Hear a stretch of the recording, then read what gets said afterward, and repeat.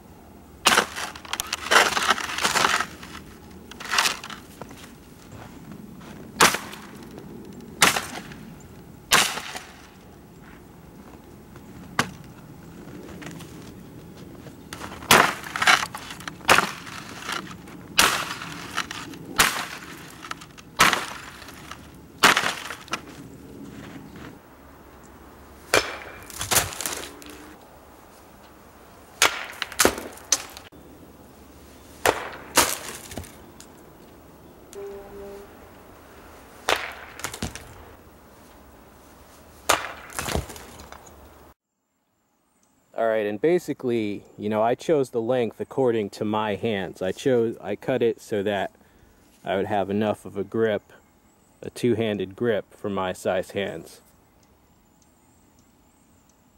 Alright, and the handle is just made of wood like any woodsman's axe handle would be, but I've wrapped it with some grip tape for some better grip. And you see the modification at the end of the handle. I just put a pommel swell just to aid in retention. Alright, this is the axe head as it comes. I have not sharpened it yet. Alright, that's why I was primarily, you saw I was pretty much using it as a demolition tool. But, I mean, this thing will be even more fearsome once it's sharpened. Alright, and here you see a size comparison. Alright, the super heavy hatchet in the foreground. The Est-wing, that's a carpenter's hatchet. And then on the top, SOG Fusion Tactical Tomahawk.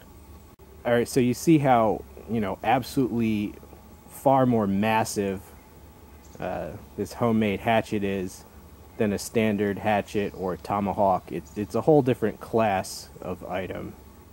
Alright, here you see the business end of the super heavy hatchet. It's a 3.5 pound. It's a mid-carbon steel, drop forged axe head. Those are manufactured in Taiwan.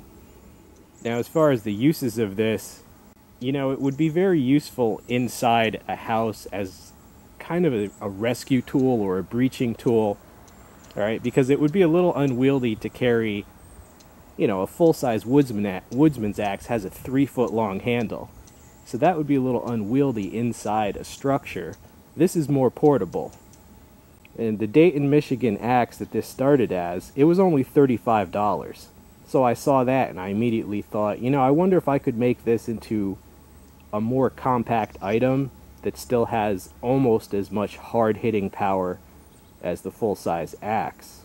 As far as a weapon, it's so heavy that you can't really manipulate it very fast. So it might not be an ideal weapon, but yet the thing hits so hard that one hit and it's over. And not even with the blade. I mean, you saw what it did to the cinder block. Even if you just used it as a bludgeon, yeah, it would crack zombie skulls into little pieces. Alright, well, I hope you enjoyed seeing this insane creation. And you know, for $35 you can get your own Dayton, Michigan axe from True Temper, and just with a little bit of, you know, a hacksaw and some tape, you can modify it to this, sharpen it up, and you know, it'd be like that scene from The Shining with Jack Nicholson. Alright, I'm just kidding, but well, hope you enjoyed the video. Stay tuned for more insane tools and weapons of all types.